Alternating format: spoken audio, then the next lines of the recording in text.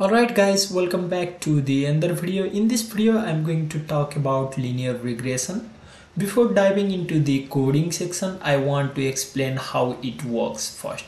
So yeah, actually it allows us to map the numeric inputs to the numeric outputs, fitting a line into the data point.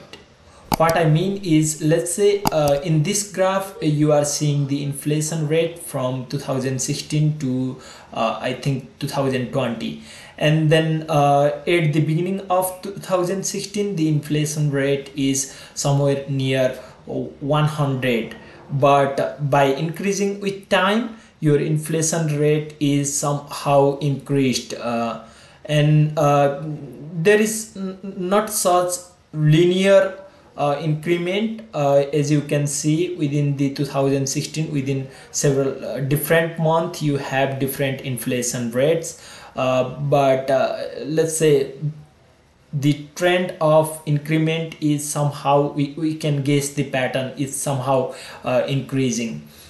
And with the help of linear regression, what we can do is, based on these all points, we can fit the line which represent the inflation rate, increment in inflation rate.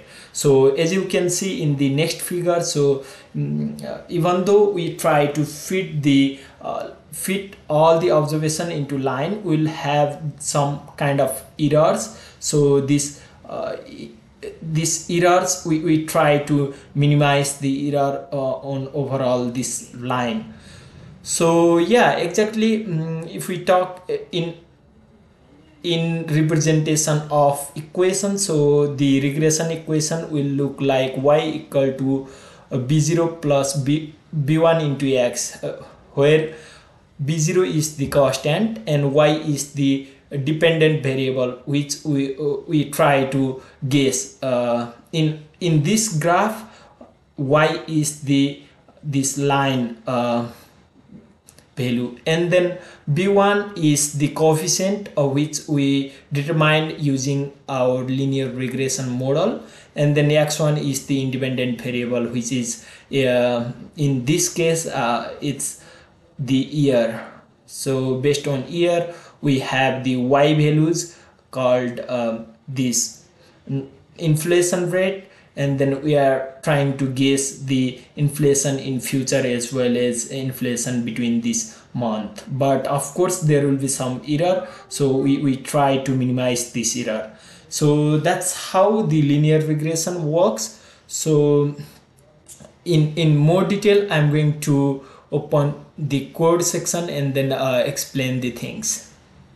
All right, so I prepared this notebook and I'll provide this notebook in the video description as well. For this particular video I'm going to use the Shanghai Air Quality Index and weather dataset from 2014 to 2021. The dataset is available through this link. Also I'll provide this dataset link in the video description. And talking about linear regression, as I show you in the slide, so here in the slide there is basically only two type of variable. One is year and then another one is our inflation rate. So similarly 1D regression equation is also the same kind of data set, where we have one independent variable called x and then another dependent variable called y. Based on change on x we are trying to compute the y, and to do so we have this linear regression model from scikit-learn, which is easily available in the scikit-learn library. sklearn.linear model, we can import it. As I imported the trend test split this module in the previous video, I'm going to also use same function to split my dataset, and then I'm trying to import pandas and numpy as well as a matplotlib for plotting my dataset. And here simply I load the dataset. Actually my dataset is one folder above, there is folder called data, and then inside I have this CSV file. So I simply run this file. Sorry, I need to run the first cell first, because I need to import PD, and then only I can use the PD. Okay, now this is how my data look like. So right now I have date, maximum temperature, minimum temperature, total snow, and sun hour, UV index, and all these different features, and based on which I'm going to calculate this AQI values, which is air quality index. And then greater the air quality index, then it will be more hazardous to the people. And then here if you try to see the all the column names, so you can of course click df.columns to see all the columns. And then if you try to see the unique values inside this AQI explained, then simply click df AQI explained dot unique to see the unique values. So here we have, I think 1 2 3 4 5 classes, but I think if you are doing the classification problem, so you are going to use this field. But I think in linear regression we are going to dealing with the regression kind of problem. So I'm going to deal with AQI. So AQI explained is not necessary in my case. Okay, so here so for the simple linear regression model, what you can do is simply, this is simply the optional field, so you can ignore this as well. df.index equal to df.date, so simply I'm assigning date as the index. And then for Ax value, I'm going to use the since as I said here, so it's 1D linear regression, so I'm going to only see the linear regression relationship between heat index, temperature, and then air quality index. What is the relationship between these two things? So to do so, I have only filtered the heat index C column from my data frame, and then values will help me to give the array, and then I reshape it into the all the number comma 1 size. And then similarly air quality index, I assign the values and then reshape it to -1 comma 1. And after that I simply split my dataset into 80% and 20%, 80% training dataset and 20% test dataset, and then I also assign the random state to 42. If you did not assign this parameter, then your accuracy will be different based on different random states. So I'll explain what I mean later. Here it's very simple. It's like KNN as we done before. So here you have to like call the function, and then it doesn't have any parameter by default. But if you want to add any parameter, so simply you can enter shift and tab, so you will see all the required parameters, all the optional parameters as well. So by default I think it's fine with the default parameter. If you don't know about any parameter, then simply leave it as default. And if you want to study about parameters, simply I recommend you to check the official documentation and some search on your own.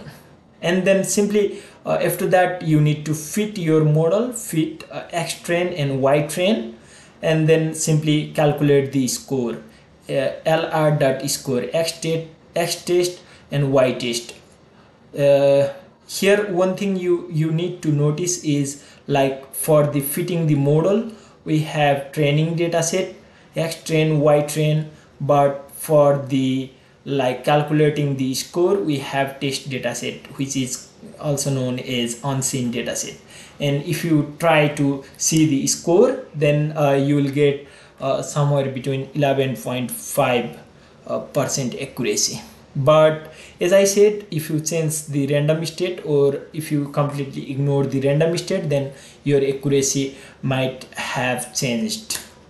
Let's say it has only 6%, and then now it's only 5%, 8%, 10%, and then every time you run, it will try to shuffle your data in the random form, and then your trained dataset and test dataset were splitted based on randomly, so that you will get the random accuracies. So I'm going to again reassign the random state things as well, so it has 11.5%. And here to measure the accuracy of the regression problem, we have two popular matrices, which is RMSE and R-squared. And this simply, the R-square is same as the score, but RMSE we need to calculate either by applying manually by formula, or you can simply import it from the sklearn.matrices. Here I try to calculate both the matrices. So here I simply first of all try to predict the value of x test lr.predict, and then based on my y predict dataset, I try to calculate R-square score, so which is R-square score, and then you have to pass the first parameter as y test, your actual value, and then your predicted value, and based on that it will assign R-square value here. And similarly for mean square error, you need to pass the y test actual value, predicted value, and then squared is equal to false. By default it will calculate mean error. I think if you just assign squared is equal to true, then if you assign squared equal to true, then your accuracy will be mean square error. But if you assign squared equal to false, then your accuracy will be RMSE. So we are calculating RMSE root mean square error, so it's the correct form. And then if you run this cell, so you can see that score is 0.1156, and here also 1156. That means from simply the model dot score, you will get the R-square value. And also you can calculate the RMSE. I forgot R.